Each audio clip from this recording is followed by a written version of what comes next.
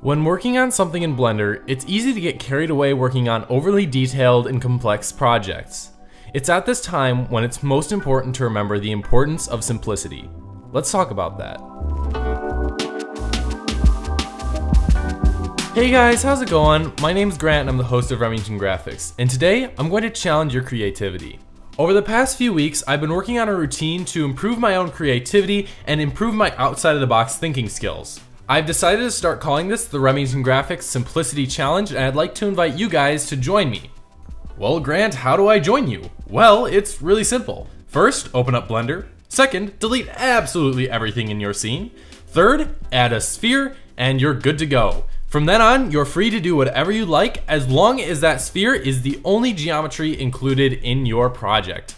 You can create super fancy PBR materials or really fancy HDRI lighting or particle systems or whatever you wish, but you cannot have any extra geometry in your scene other than that sphere.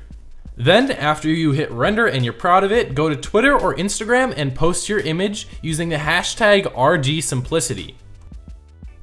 In a week from now, on Saturday, September 2nd, I'll be posting another video with some of my favorite submissions that I got using that hashtag. And if your submission really stands out above everyone else's, I might even throw in a little prize. I don't know what it'll be yet, but I'm sure it'll be something awesome.